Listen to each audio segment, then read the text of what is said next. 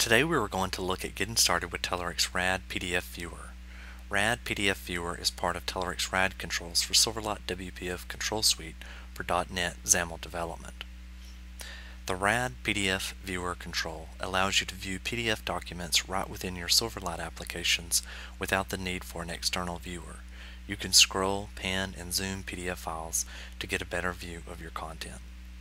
In this video, we will dive into Visual Studio 2010 and begin with File, New Project, and discover how easy it is to begin displaying PDF files inside your Silverlight application. So here we are, we're inside of Visual Studio 2010, and we're going to begin by File, New Project. We're going to select Telerik Silverlight, and then we're going to select C# Rad Control Silverlight Application.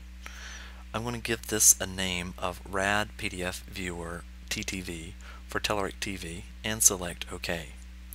After I selected OK, we have a couple of options here for a new Silverlight application. We're going to just host the Silverlight application in a new website, and then we're also going to be using Silverlight 5 in this demo.